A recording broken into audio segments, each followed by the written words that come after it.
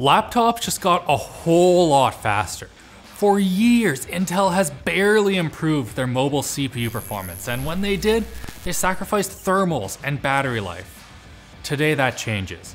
In this laptop, we have 14 CPU cores that can clock up to 5 GHz, while also improving the battery life?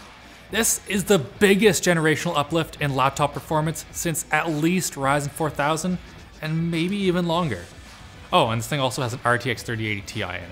So just how much better will laptops be in 2022? I'll show you, right after I show you this segue to our sponsor, iFixIt. Thanks to iFixIt for sponsoring this video. iFixIt's I'm a Genius campaign highlights leaders in the right to repair movement and shows the world that every repair is an act of genius. Watch until the end of the video to find out how you can show the world your act of genius and how to enter to win $100 to the iFixIt store.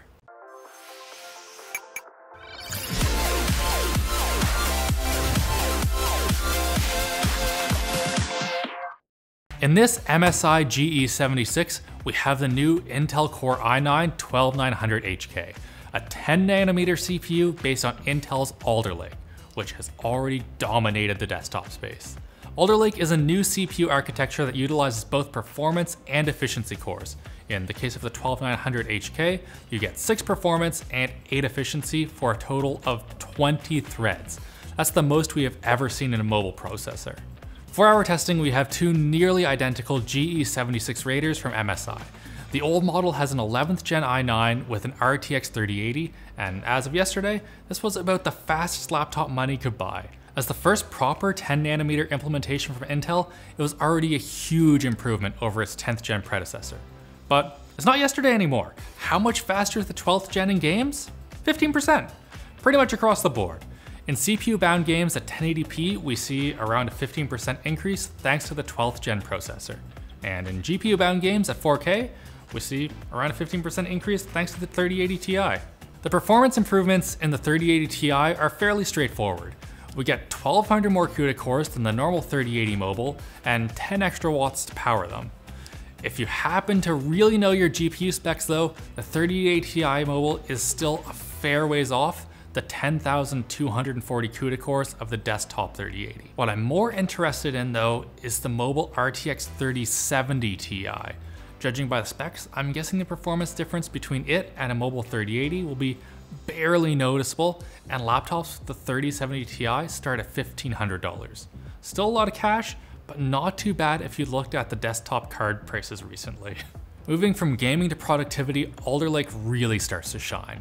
The multi-threaded performance improvement is staggering, with a 45% increase in Cinebench, and the domination just continues in all of our other benchmarks. This is extraordinarily bad news for AMD, since multi-core performance was kind of their thing, but AMD's real advantage on mobile this whole time has been efficiency.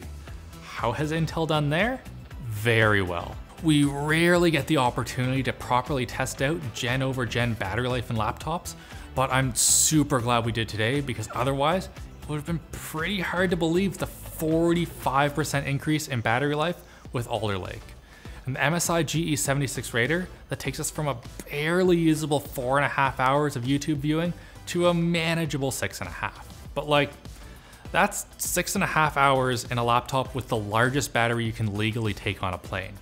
Intel was very far behind AMD and Apple in terms of efficiency, so we'll have to wait until we get an Alder Lake laptop that is optimized for battery life rather than performance to see if they close the gap. We already saw in our review of the M1 Max that Apple doesn't have as big of a performance lead as they would have you think. Back then, the Asus Zephyrus G16 with an 11th gen i9 and an RTX 3060 thoroughly embarrassed the M1 Max in basically every situation where the media encoder wasn't taking the brunt of the workload. Based off that, we can pretty safely say the i9-12900HK and the RTX 3080 Ti outperform the M1 Max in basically everything. But like, this laptop doesn't fit in my backpack and goes through battery life faster than the last verse of Rattle and Bog. It freaking better outperform a MacBook. Where this battle will get a lot more interesting is when we start seeing how Alder Lake holds up in laptops like the XPS 15 and NV14 that are powerful but designed with a good battery life in mind. Fortunately, Intel has given laptop makers tons of CPUs to experiment with this generation, 28 of them to be exact.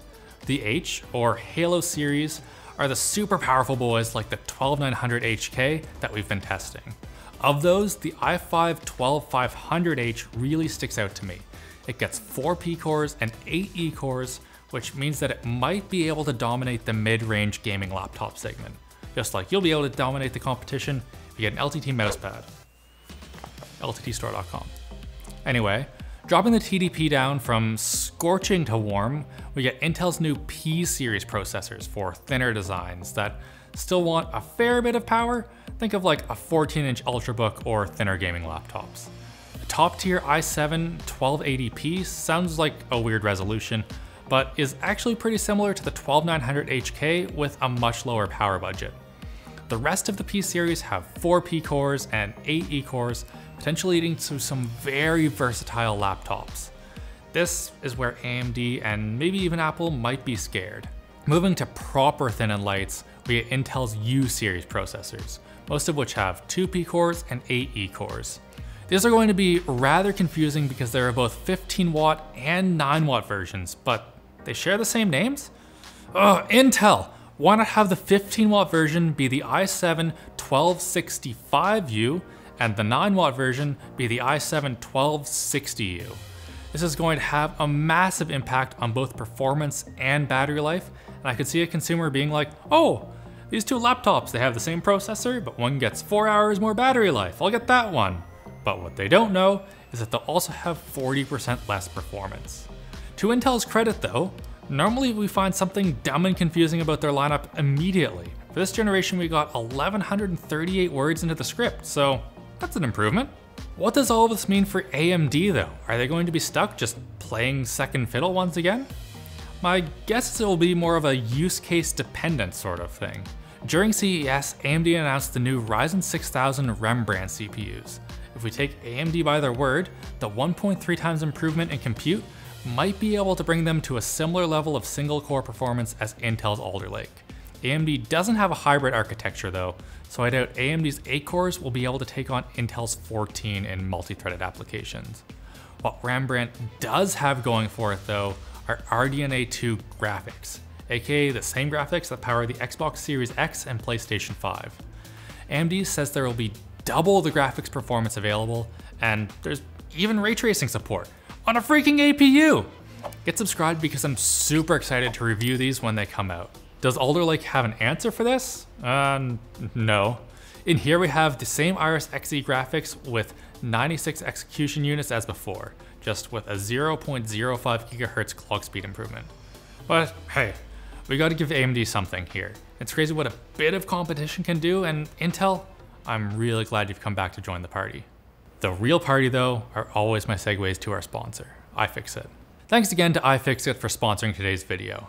iFixIt takes device repair seriously. To help support the right to repair movement, iFixIt is celebrating their I Am a Genius campaign. iFixIt wants to help motivate you to join fixers around the world and commit to fixing more things this year by giving you the chance to win $100 to the iFixIt store. For a chance to win, head over to iFixIt.com/pledge to commit to fixing your devices, share a photo of your most recent repair with the hashtag IamAGenius, and tag @iFixIt.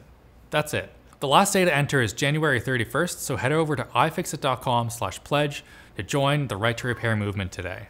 So thanks for watching, hit like, get subscribed, and if this video made you, I don't know, feel good about the computer market, maybe go check out our review of the RX 6500 XT. What a truly terrible card. Bye.